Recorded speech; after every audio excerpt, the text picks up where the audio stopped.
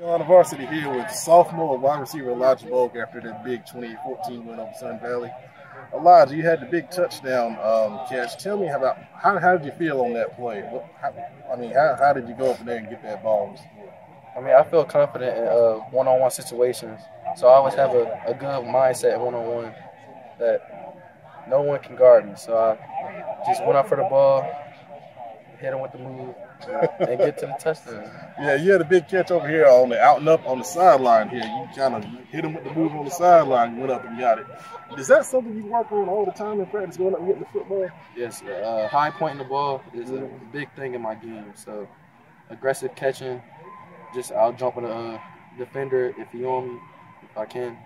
That's how I make big plays like that. Yeah, and you've been doing big plays all season long, man. And you're only a sophomore. How does it feel to be such a young sophomore kid getting it done on the varsity level for a 5-0 football team? It's great. I've been having a great experience of my sophomore season. It's been a lot of fun, having great teammates around me. They pushing me in practice to get better, and I just come out here and improve every single game. Yeah, you've been doing a great job, man, and it's a pleasure to watch you play football. I'm looking forward to seeing it the next 2 years. Congratulations. Thank you.